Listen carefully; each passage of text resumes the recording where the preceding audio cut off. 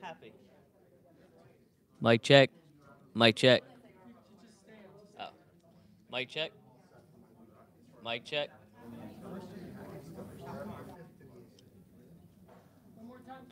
Mic check. 1, 2. Mic check.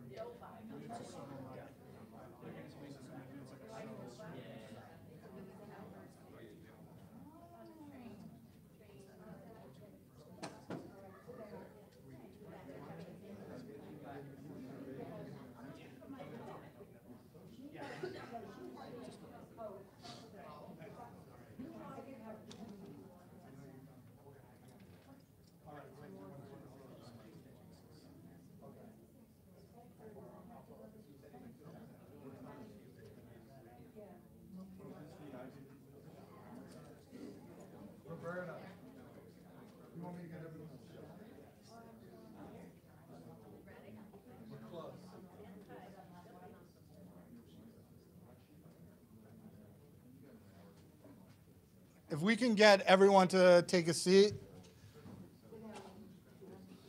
Elan will be here in a minute, and we're going to have to start.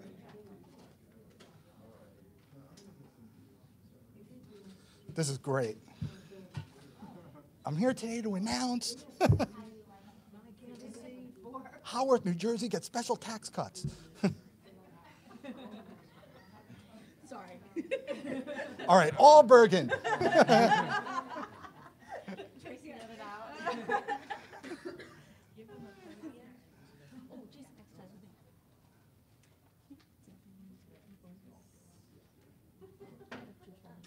Jewish ones are Not for the Harris. Yes, so I heard, but I haven't gotten to notice it. Okay, never mind. Her niece I'll get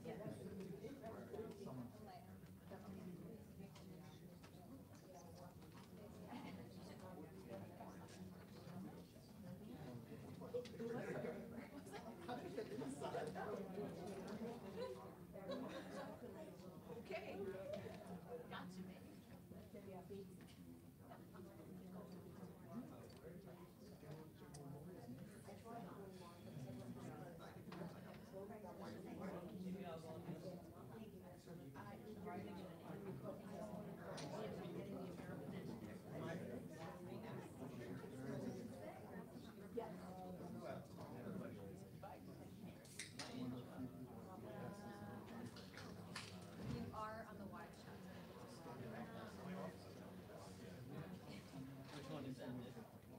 No. Josh. Sorry. I'm not in right now. Still? Hey, Tracy, sir, we've spoken. we met through yes. through Raj Parikh. Yeah. Yes. Mhm. Yes, yes, yes. You're right. Yeah. How are you? Welcome. Doing well, thank you. How are you? Andrew, do it with what I did. Got a big taxes coming out. Alan, come on. I know, right?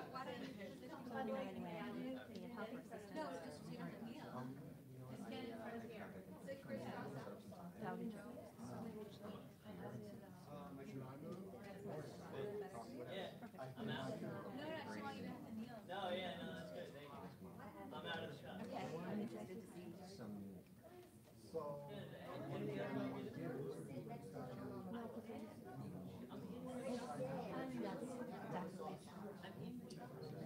More laser focused before Jason or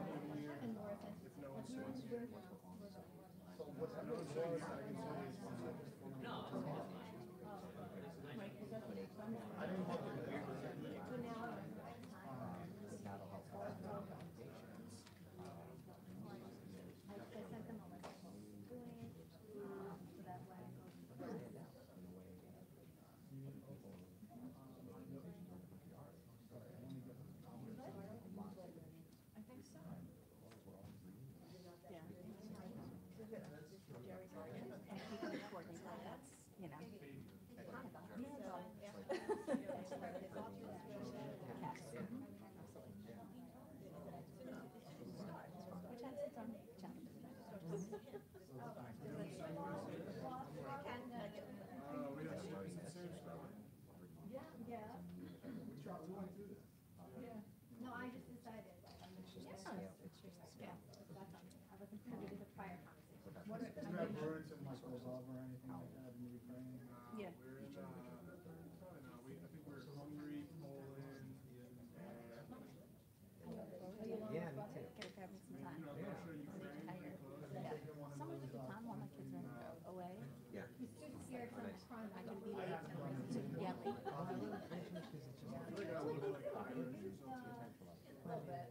I feel like I'm getting so much strategic. That's not his son's name. I know. Who are you? And why are you here?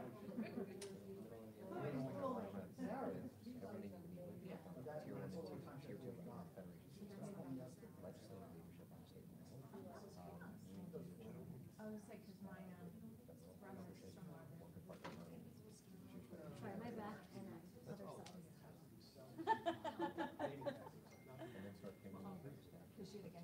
Yeah. I think I hurt myself doing, which means I left my I'll take your ear.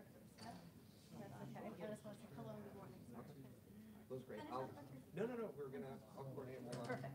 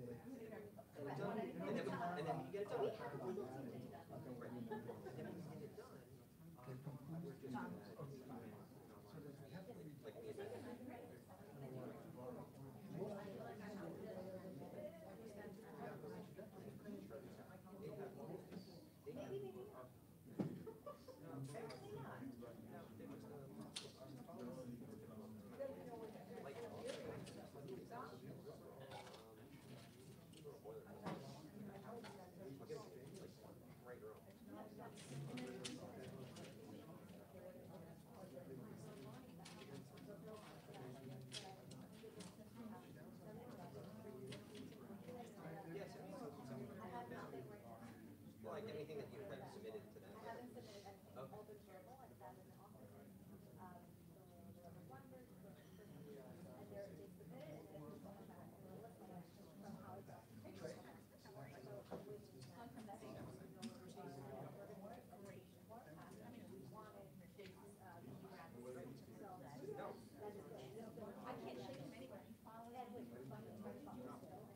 Okay, we're going to start in 1 minute, and we are now very crunched for time because of a taxi issue. So we are just going to try to fly through this as quickly as possible. Let me know if you have questions about anything. Good? Thank you.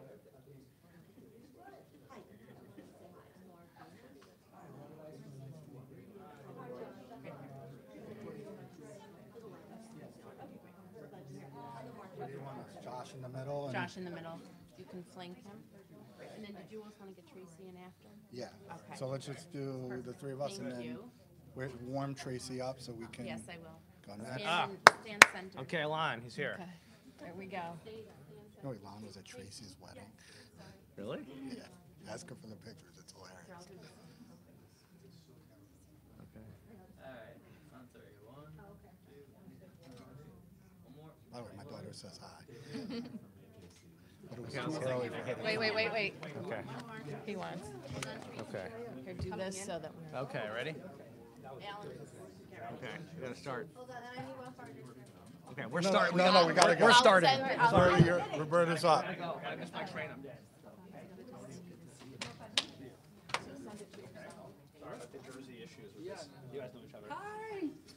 Okay, we ready? We're gonna start? Yes. You ready? You guys all ready? Okay. Yep, we're good. We're good? Silence our phones. Okay, good morning. My name is Roberta Abrams, and I am the proud president of the Jewish Federation of Northern New Jersey. I want to welcome our esteemed guests, Congressman Gottheimer, Elan Carr, dignitaries, elected officials, the press, members of the press, as well as members of Federation's board for joining us today. As one of the state's largest not-for-profit agencies, we represent and serve over 125,000 families in Bergen and Hudson counties, as well as parts of Passaic County. Jewish Federation is the organization in the community dedicated to securing a vibrant Jewish community. We are on the pulse of issues facing our community, and at the same time, we are nimble enough to react and respond where the need is greatest. As an organization, our priorities are often centered on issues of social welfare and identity building. However, over the last 18 months, our energies have shifted to focusing on the safety of the Jewish community. This past school year, there were 15 separate incidents of anti-Semitism in our school. 15. Because of our strong relationships with our law enforcement and our elected officials, Federation is the leading voice and organization called upon to work with local police and school administration to ensure these anti-Semitic situations are being handled swiftly and with the appropriate response. I'd like to extend a special thank you to Congressman Gottheimer for being such an outstanding partner and friend to the Jewish community. We are grateful and look forward to an even stronger working relationship in the future. And now I'd like to introduce Jason Shamus, our CEO.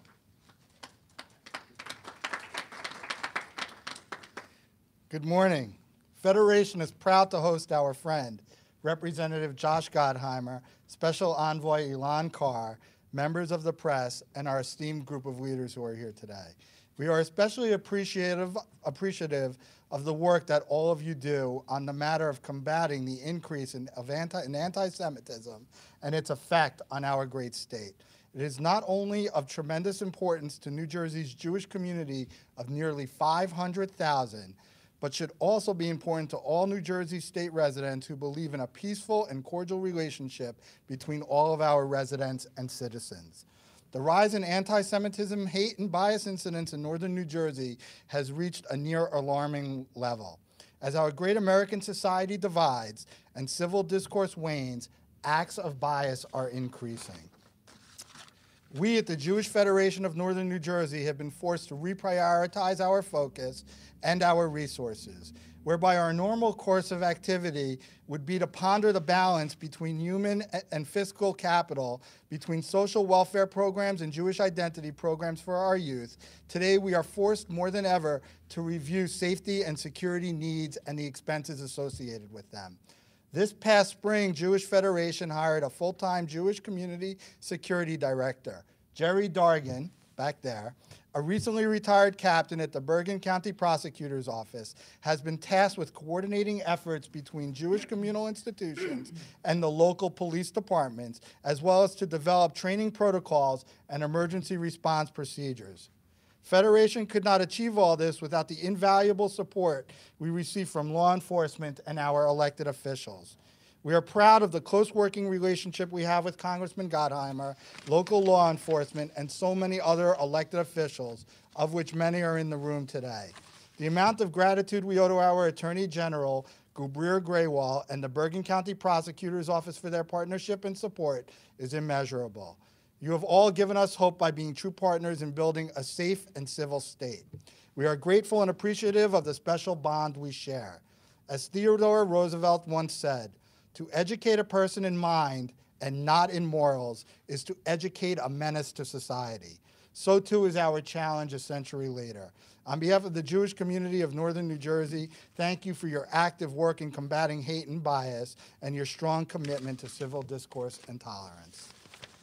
Next up is Assemblyman Chris Tully.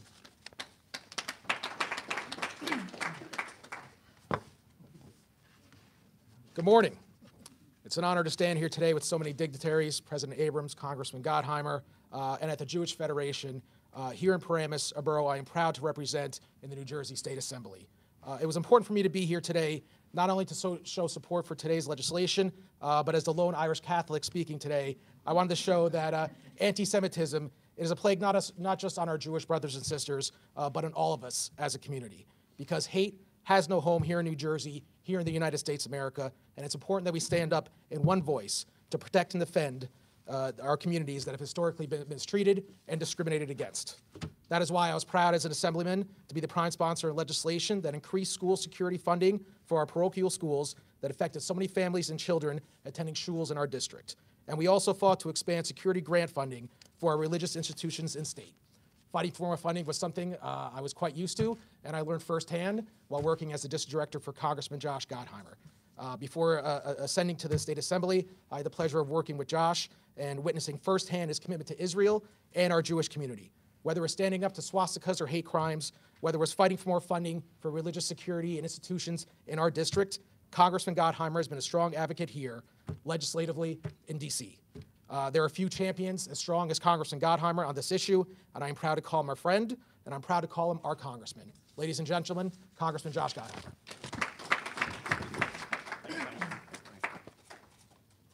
Thank you, Assemblyman. I appreciate the very kind introduction. Freeholder, it's very good to see you. Freeholder Zur. Chris, you're doing an incredible job, and I think we all would agree that you're now overshadowing us. So well done. And I really couldn't ask for a better partner in the state legislature, and really your leadership is well known. You've become an incredible champion, not just for your constituents here in Paramus and across your district, but also for the issues that you're talking about. And I think we're all very, very grateful for your leadership, so thank you. And I am very glad to be here at the Jewish Federation of North Jersey. Roberta and Jason, thank you so much for what you do every single day and for what the Federation does. It's really a remarkable thing that you do for our community, from working with local elected officials and law enforcement to counter anti-Semitism to helping serve and care for seniors and for Holocaust survivors and those with special needs. The Federation is really a tremendous benefit to North Jersey, and I just want to thank you very much for that. Rabbi Levy of American Jewish Committee, thank you for being here and for what you do and for all that AJC does every day. I'm really glad to welcome to New Jersey a very dear friend, my fraternity brother, a longtime leader in the American Jewish community, and of course, beyond anything, a real mensch, the United States Special Envoy for Monitoring and Combating Anti-Semitism, Elan Carr. Elan, welcome to New Jersey. Elan and I are both here today to talk about, as you know, the importance of the fight against anti-Semitism and why we must continue to oppose the global boycott, divestment, and sanctions, or BDS movement, which the House, I'm very pleased to say, after months of discussion and debate, will be voting to stand up against this evening. The United States has a foreign policy interest in monitoring anti-Semitism abroad and in leading other countries to address this global issue. It's why we're going to be voting tonight the way we're going to vote, because this has long been a bipartisan priority. In fact, my friend, Republican Congressman Chris Smith of New Jersey, actually helped author the provisions that established the special envoy position at the State Department nearly 15 years ago, working then with the late Democratic Congressman Tom Lantos, a Holocaust survivor. It was a bipartisan effort then. And when I came to Congress, I immediately joined the Bipartisan Task Force for Combating Anti-Semitism. And for 2 years, my colleagues and I have urged this administration to fill the special envoy position. I have to say that I believe they made an excellent choice when they picked you. I was very, very happy about that back in February. Elan and I sat on the AEPI Foundation Board together. We worked hard to combat anti-Semitism on college campuses and across the country and to strengthen the U.S.-Israel relationship. And he is already doing an excellent job in leading our fight against bias, hatred, and intolerance on the world stage. His appointment sends a strong message about our government's commitment to fighting anti-Semitism globally. Personally, I believe we need to give the Special Envoy's office all the backing and support we can, which is why I've also co-sponsored bipartisan legislation to elevate the Special Envoy position to the rank of ambassador. And I hope that that becomes law. I know you can't get involved in that, but I can advocate for it. To put it lightly, I think it's fair to say that we are living in tumultuous times. I think that's a light statement compared to what we're living through, and with anti-Semitism on the rise at home and around the world. As the ADL has reported, anti-Semitism in the United States remains at near historic levels in 2018. ADL's annual audit of anti-Semitic incidents recorded a total of 1,879 attacks against Jews and Jewish institutions in 2018, the third highest year on record since the ADL started recording this data in the 1970s. And physical assaults on Jews more than doubled over the previous year. It's why my office has been working so closely with great partners like the Federation, the New Jersey Office of Homeland Security and Preparedness, and many faith leaders to push for more resources from the nonprofit security grant program to get back to Jersey, clawing more than $1.8 million to the district from Washington, an increase of 260% from the year before, to make sure that our synagogues and yeshivas and Jewish community centers and all of our houses of worship are protected from new and increasing threats of terror.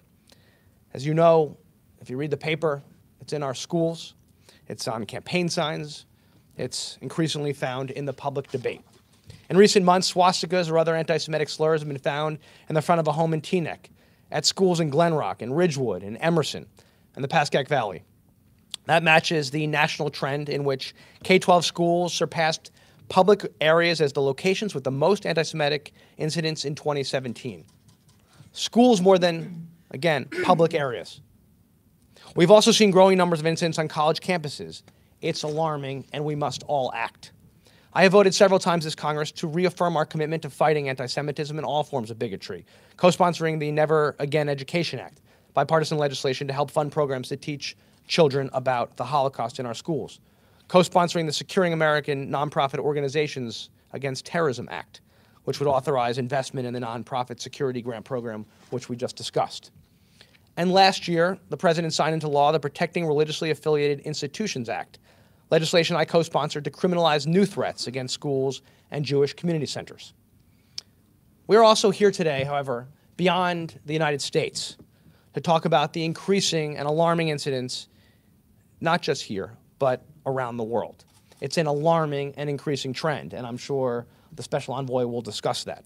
In recent years, we have seen anti-Semitism and xenophobia rise in many other parts of the world, again at an alarming rate. Earlier this year, thousands of Jews rallied in Paris to protest a rise in anti-Semitism, including the vandalism of a centuries-old Jewish cemetery in which nearly 100 homes were spray-painted with blue swastikas. In Europe, far-right parties like the extremist Alternative for Germany Party, AfD, continue to make gains in movements across the continent in Poland. In Poland, for instance, the ruling Law and Justice Party sought to criminalize mentioning the Polish nation in any recounting of the history or memory of the Holocaust. We're talking about in 2019. In Britain, more than a dozen lawmakers have resigned from the Labour Party in disgust with the leadership of Jeremy Corbyn and the failure to address anti-Semitism within the party's ranks, which is now being investigated by the UK's Equality and Human Rights Commission. We must continue to rededicate ourselves to addressing this scourge in all forms, to never forget, but more, to never accept. Never accept hatred, bigotry, and anti-Semitism in all and any form. That's why I've spoken out so strongly here in my community and repeatedly in the halls of Congress. Because one-off incidents become trends, which turn into accepted behavior, and if we are not vigilant, turn even more evil and violent. A report released just this month from the EU's Fundamental Rights agency found that half of young Jewish Europeans have been the victim of at least one anti-Semitic incident in the past year. Young Jews in Europe feel they are blamed by people in their countries for the actions of the Israeli government simply because they are Jewish. 85% said this happens to them at least occasionally. Nearly 1/4 said it occurs all the time. It's why synagogues are now behind hidden doors in many places in Europe, unmarked. Jews are afraid to wear the Star of David around their necks. And more observant Jews are told not to wear yarmulkes or kippas in public. I co-sponsored the bipartisan Combating European Anti-Semitism Act, which was signed into law in January, in part because of these alarming facts. Furthermore, while most Jews do not believe that criticism of Israel is by itself anti-Semitic, they believe it becomes so when manifested in certain ways, including 70% who say that boycotts of Israel or Israelis are indeed anti-Semitic. Like that of all nations, Israel's leadership is not perfect. And I certainly disagree with some of its decisions. Look, there will always be legitimate policy differences. I get that. But we should refuse to accept the smear that Israel is an apartheid state, or the idea that freedom of speech affords people the right to harass Jewish students. We must not allow false claims about Israel's human rights record to be accepted, particularly given Israel's location in a region in which women and members of the LGBTQ community are often denied fundamental rights. Likewise, we cannot allow attacks on Israel to be used as a smokescreen for anti-Semitism. There's, of course, nothing wrong with having a robust debate about our foreign policy, as I said, but that debate veers into something much darker when there is talk of dual loyalty or other ancient tropes. These are not legitimate opinions about our foreign policy. We've often seen such anti-Semitic tropes and rhetoric when it comes to the global BDS movement. BDS inherently denies the Jewish people's 3,000-year-old connection to the land of Israel, while seeking to delegitimize Israel and deny its right to exist as a Jewish state. BDS also makes it more difficult to achieve a lasting two-state solution by singling out only one side of the conflict for blame. That's why 346 members of the U.S. House of Representatives have co-sponsored a bipartisan resolution to oppose the boycott of Israel and support a two-state solution. And that's what we're voting on this evening. Members of the Bipartisan Problem Solvers Caucus, which I co-chair, have strongly supported this resolution. We believe in the historic bipartisan U.S.-Israel relationship because our countries share common interests and fundamental values, and we understand that a strong relationship is very important to America's national security. In fact, Israel and New Jersey are sister states which trade more than $1.3 billion annually. We're also very proud that Americans freely hold many different opinions about our foreign policy. That's why nothing in this resolution that we're voting on tonight prevents anyone in any way from being able to express themselves, to engage in free speech. But we also continue working hard across the aisle to reject biased, divisive, and discriminatory efforts to single out and delegitimize Israel. No modern democracy should be singled out in this way, especially not our key democratic ally in a region surrounded by organizations and enemies of the United States, including Hamas and Hezbollah and PIJ and ISIS and others. The scourge of anti-Semitism has infected human societies for centuries. It's the hatred of Jews drawn from simple words and ideas and stories, which has led to violent pogroms, the slaughter of 6 million Jews in the Holocaust, the murder of 11 Americans praying in a synagogue in Pittsburgh, and the April shooting at a synagogue in California. We cannot allow these ideas to fester, to go unchecked, or to be further embraced either at home or abroad. We must continue to act to address anti-Semitism whenever and wherever we see it, from the left or from the right. When we let people spew hatred, when we let other countries around the world turn a blind eye to rising anti-Semitism, we let our fundamental values slip away. Because anti-Semitism isn't the only ism affecting our society. We have seen attempts to point fingers using racist dog whistle language in recent days. You don't tell Americans to go back to where they came from. That's unacceptable. And when white supremacists and neo-Nazis feel they can openly chant, "Jews will not replace us," as they did in Charlottesville in 2017, we have an alarming problem. I supported the legislation condemning all forms of discrimination, and I condemn the tweets for a simple reason. Because it's the reason we're here today. It's the reason we must stand strong against all forms of hatred. We must not allow it. It's against our values. And anti-Semitism is a distinct problem that transcends race and ideology, with anti-Semites found on the extreme right and on the extreme left and in the center. It's found among people from all backgrounds. Its origins go back thousands of years with the enslavement of Jews, the restriction of Jews to the Holocaust with the murder of 6 million, restriction of Jews, and then, of course, the murder of 6 million Jews and others in the Holocaust. Today, groups like Hezbollah and Hamas threaten the right of Israel to exist with the rhetoric and with their rockets. For these reasons, a boycott in Israel is not just bad policy, but it is morally wrong and furthers anti-Semitism rather than helps defeat it. Israel must not be singled out for such a discriminatory policy. Finally, the recent resurgence of nativism only underscores the vital importance of the Special Envoy's mandate and the urgency of our need to combat global anti-Semitism and all forms of bigotry, hatred, and intolerance. Because here in the greatest country in the world, we must heed Anne Frank's words. Despite everything, I believe that people are really good at heart. I'm very proud to introduce to you a man of good heart, my friend, Special Envoy Elan Carr.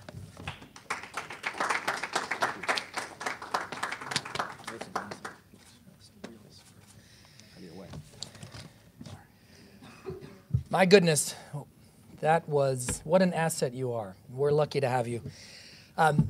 My friends, it is a thrill and a pleasure to be back in New Jersey, my second home, I can say that, for a number of reasons. First of all, because as a New Yorker, I spent a lot of time in the tri-state area, including here in Bergen County where my grandparents lived. I spent many weekends in Englewood, and so it's good to be back.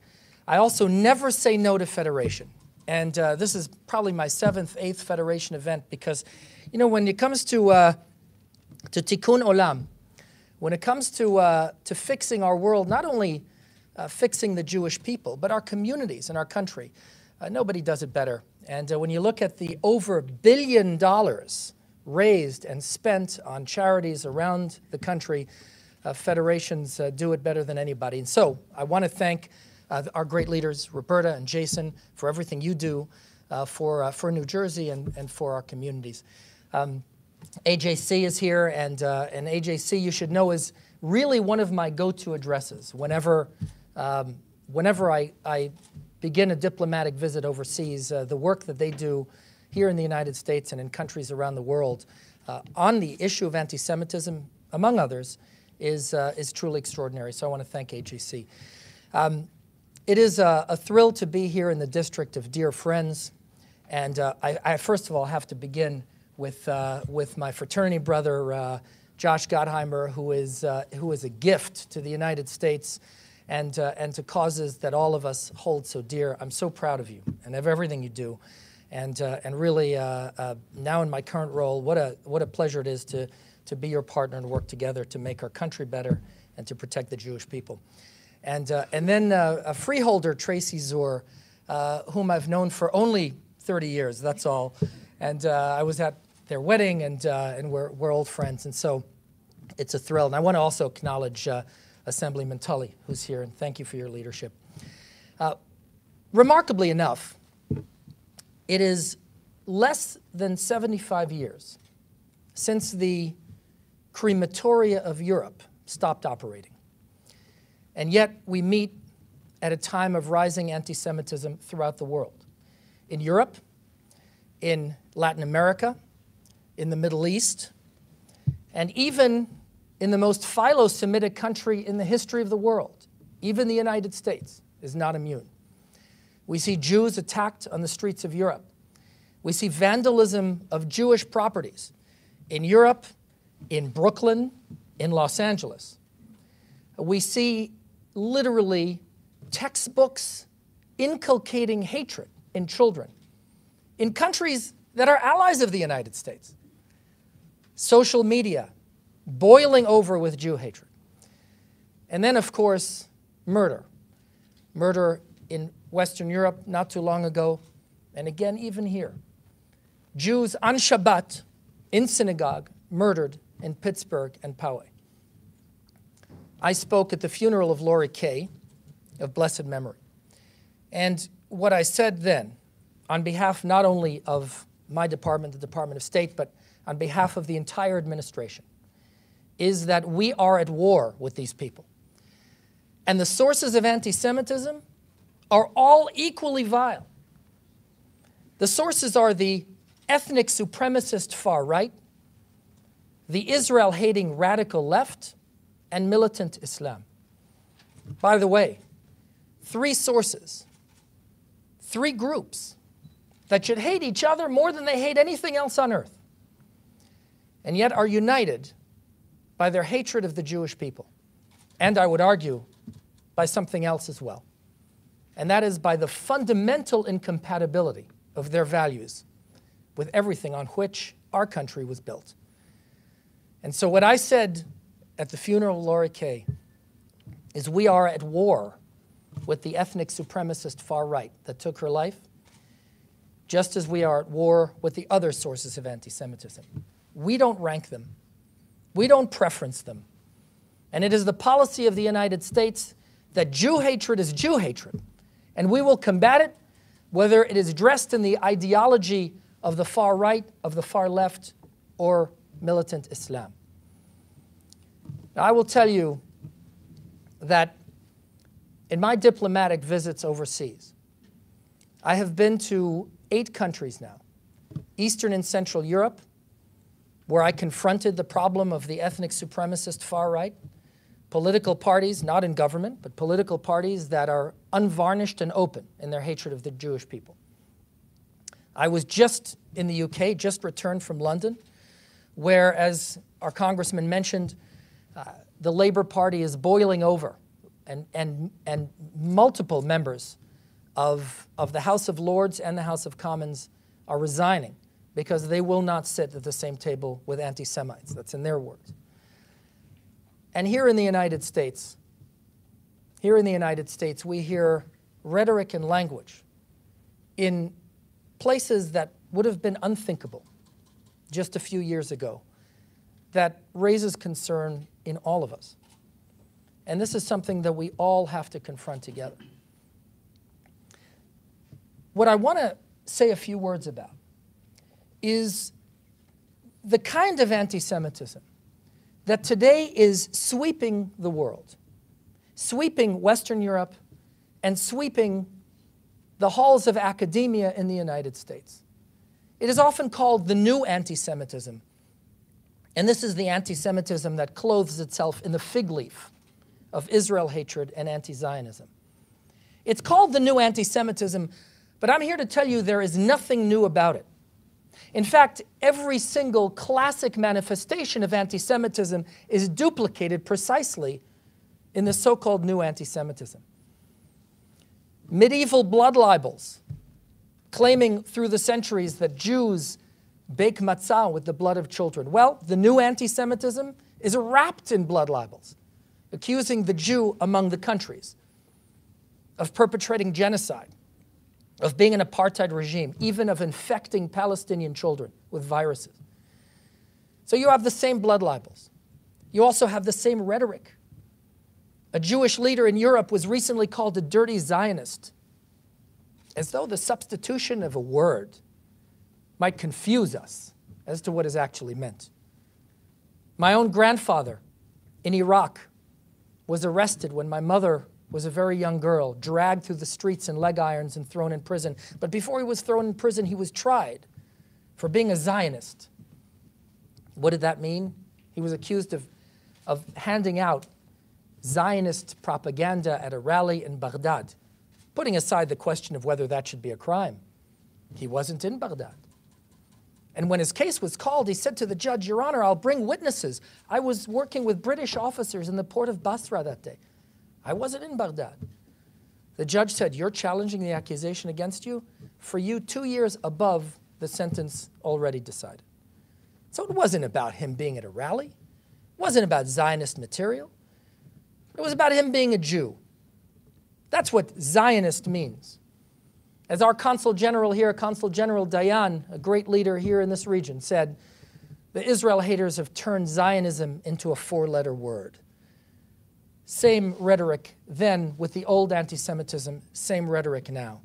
Similarly, the isolation of the Jewish people, the Jewish outsider in the community, menacing, ominous, threatening. So too, in the new anti-Semitism, is the Jew among the countries isolated and demonized.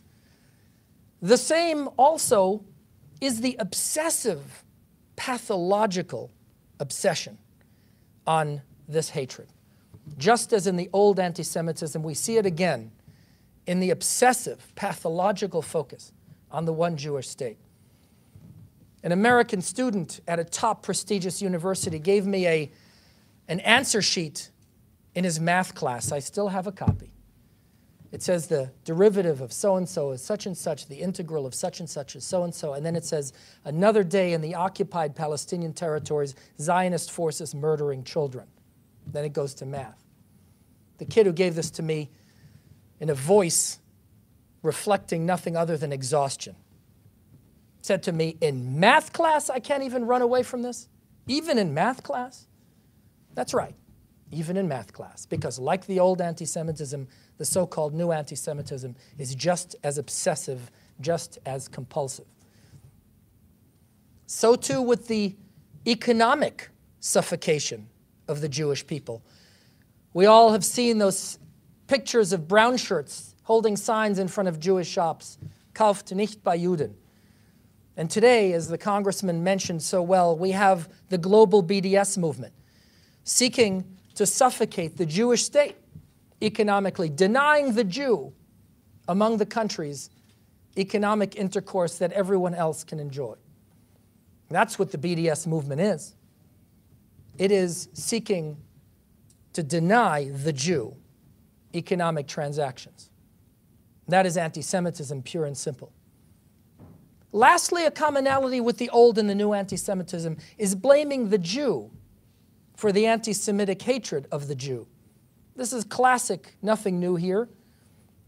In fact, even Kristallnacht was blamed on, in that case, a real event. No blood and matzah this time. The assassination of a German diplomat by Herschel Greenspan, a Jew. But just because the Nazis claimed that Kristallnacht was a response to an event that a Jew did, doesn't mean we're so gullible as to believe that that's really the case. We understand that Kristallnacht was part of the agenda, the strategy of the Nazis to destroy the Jewish people. So too in the new anti-Semitism, just because the Israel haters claim that their obsession with Israel is a response to something Israel did, fictionally or actually, a building project here, a military operation there, doesn't mean that we're so gullible as to believe that that really is why they hate Israel. We understand that this obsession with Israel is part of the strategy of delegitimizing and isolating and ultimately destroying the one Jewish state in the world. And so, my friends, it is the policy of the United States that we will fight this scourge everywhere and anywhere it rears its ugly head. Whether that's here at home, whether that's in Europe, whether that's in Latin America, where rabbis have been attacked on the streets, and whether that is in the Middle East, where anti-Semitism is alive and well, again, even in some countries that are strong allies of ours. But what I want to leave you with is this, on a positive note, is we have real cause for optimism here. Because we have assets in this fight, real assets in this fight, that are incredibly important and that I believe will turn the tide, not just to contain this metastatic cancer, but to roll it back. Asset number one is this administration, committed in unprecedented fashion to the fight against anti-Semitism, to the protection of the Jewish people throughout the world, and to support for the State of Israel. That's not only my boss, Secretary Pompeo, but that's President Trump and Vice President Pence and National Security Advisor Bolton, and of course the New Jersey boys, Jason Greenblatt and others who are committed to an extent that we simply have never seen before to this fight. Asset number two is that because anti-Semitism is so open and notorious, leaders throughout the world, non-Jewish leaders, understand that they are in the fight for their lives, not only for Jewish lives. And they stand up with eloquence and passion, and they say, this is a disgrace, and we've got to fight this. And what they also say is that this isn't only about protecting Jews, although that would be reason enough to do it. This is about the future of our country, the future of our continent, the future of our communities. Because the history of anti-Semitism is that it is the world's greatest barometer of human suffering. President Trump calls it a vile poison. It is, because every society that imbibes it rots to its core. And our leaders understand that. We heard that precisely from Assemblyman Tully, who said that anti-Semitism destroys us all. It's not just about the Jews. And he's not alone. I'm happy to report that leaders throughout the world at all levels, from heads of state and government to ministers to parliamentarians and to local mayors, all get it and are saying it. And that's a huge asset. And asset number 3 are people like Josh Gottheimer. And let me tell you something about Josh. You know, he has been absolutely, that means I need to call my son before he leaves for school. He has been not just an ally on this issue, he's been a champion of this issue. There is nobody who is more eloquent, more determined, and who leads more effectively on this issue. And that's why when I had the chance to come here and speak at this event, I didn't walk, I ran. And let me tell you something, whether it comes to calling out and recognizing the importance of monitoring anti-Semitism in Europe, calling out the vile global BDS movement for what it is, supporting the state of Israel, calling out anti-Semitism here in the United States, through his legislation and through his eloquence, he makes a difference every single day. And he makes this fight a fight that we can win. Also for support for the state of Israel. He's been a leader on ballistic missile defense for the state of Israel, whether it's Arrow 3 or David Sling or Iron Dome. His leadership literally has saved lives. Literally, you've saved lives. And that is extraordinary. And I just couldn't be prouder. I was proud enough when you got elected. But now that I've seen what you've done, there are no words. And there's no way that I or anybody devoted to the fight against anti-Semitism can express fully our gratitude to you. I also want to say something outside of my portfolio. At a time of heartbreaking polarization in our country today, the fact that Congressman Gottheimer has been such a leader on bipartisanship, not only on the issue of anti-Semitism in Israel, on every issue. By co-chairing the Problem Solvers Caucus, he is making a difference on one of the most critical issues facing our country. You know, the Jewish people understand the dangers of gratuitous hatred among citizenry. We have a word for it, sinat chinam. And as we approach Tisha B'Av, the commemoration of the destruction and loss of sovereignty in Jerusalem, we know and we learn that it was sinat chinam that cost the Jewish people sovereignty in Israel. And as our country is polarized and fractured, to have leaders who stand up and say enough is enough, we're going to work together to solve our problems and move our country forward, is a gift. And so for all of those reasons, I want to say, Josh, thank you. Thank you for your leadership, and I have no doubt that you will make the world a better place. Please know that in your great work, you have no greater admirer than I and no more loyal partner than I. I look forward to working with you and truly doing tikkun olam b'malchut Shaddai, repairing our world and making our country better. Thank you so much. It's a pleasure to be here.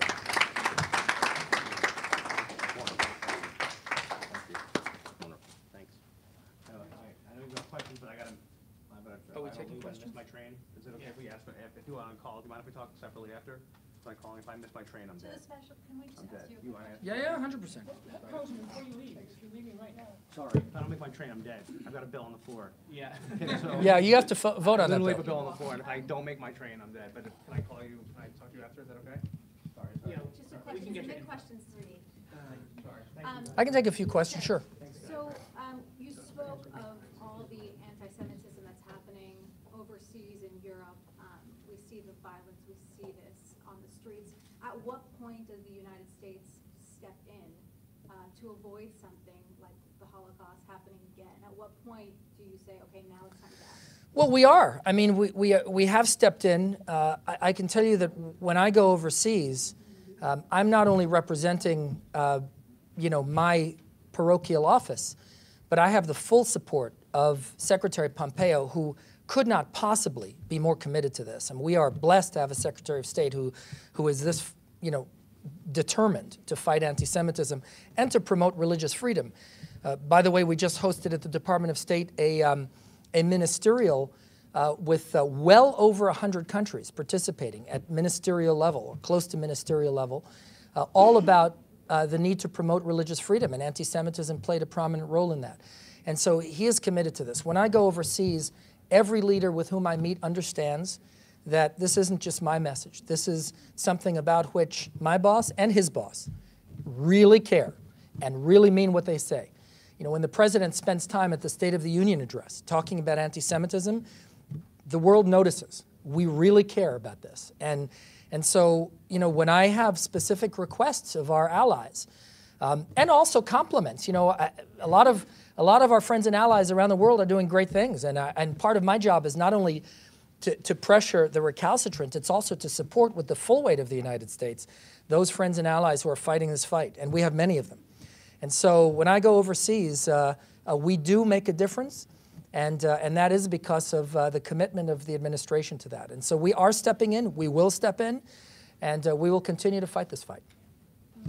Nobody talked about what many feel is anti-Semitism in the Democrat Party and the silence of the party, specifically Congresswoman Omar and Tlaib. Those names were not mentioned at this press conference. Why? Well, what I said was, the Democrat Party ignoring this? What I said was that anti-Semitism is a global problem. We see it everywhere in the world. We see it in Europe. We see it in the United States. We see it in Latin America. We see it in the Middle East. We also see it in places that we wouldn't expect to find it.